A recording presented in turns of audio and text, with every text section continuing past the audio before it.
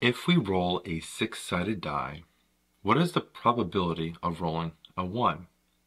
Well, a six-sided die has 6 sides to it, right? Six-sided die. And they're numbered 1 through 6.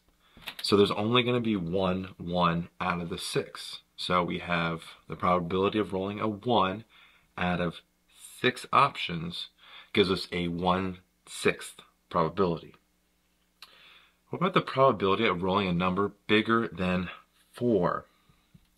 Well, if the numbers on a six-sided die are 1, 2, 3, 4, 5, and 6, the numbers that are bigger than 4 are just the 5 and the 6. 1, 2, 3, 4 are not bigger than 4, right? Bigger than 4 means not including 4.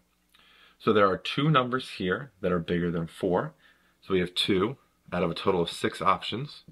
We can simplify that. 2 out of 6 is a 1/3. And there we have it. Our probability of rolling a number bigger than 4 is 1/3. I hope you learned something about probability with some dice. And as always, thanks for watching.